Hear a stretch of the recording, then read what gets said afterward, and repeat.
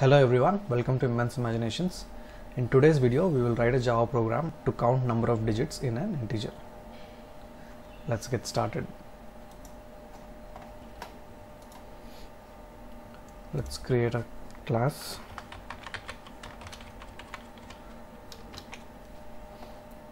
Let's include the main method.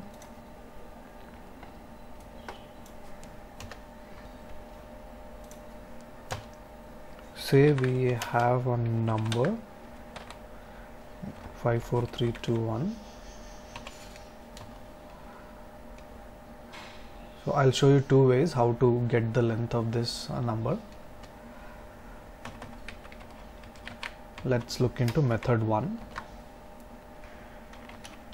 We can convert this number to a string using string class and value of method.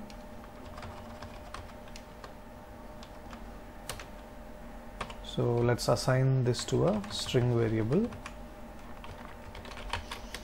say s1.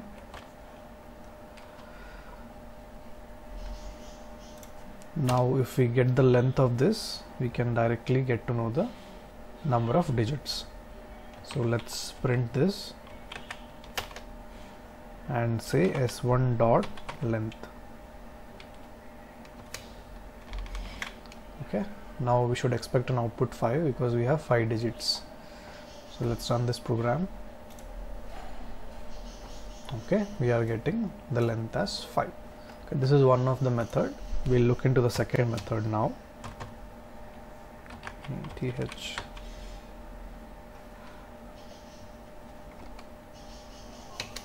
So method 2 is we can use a while loop. While num not equal to 0.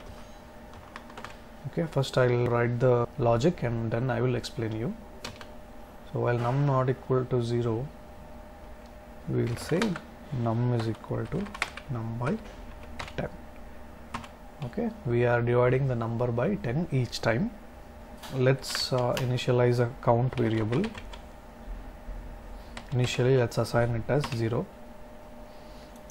Later, after each iteration, we can increment the count variable. Now let's print the count value.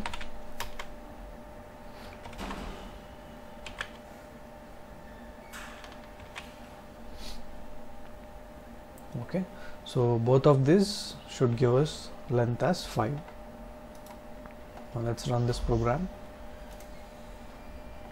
Okay, we are getting 5. Now let's understand method 2 in debug mode. I have put a debug point here. Let's debug as Java application. We'll switch to the perspective.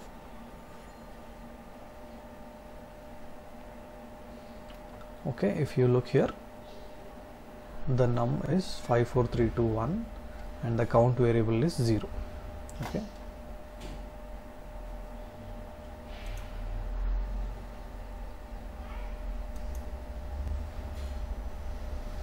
Now we are dividing the number by 10. Okay, after the first iteration, count is incremented to 1 and the number now is 5432.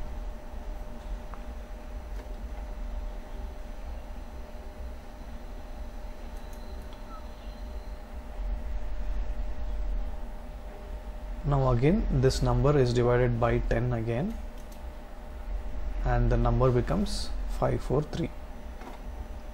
Now again we are incrementing the count variable. Now count becomes 2. Okay. So likewise, each time we are dividing the number by 10 and we are incrementing the count variable. Let's finish off this loop until the number becomes 0.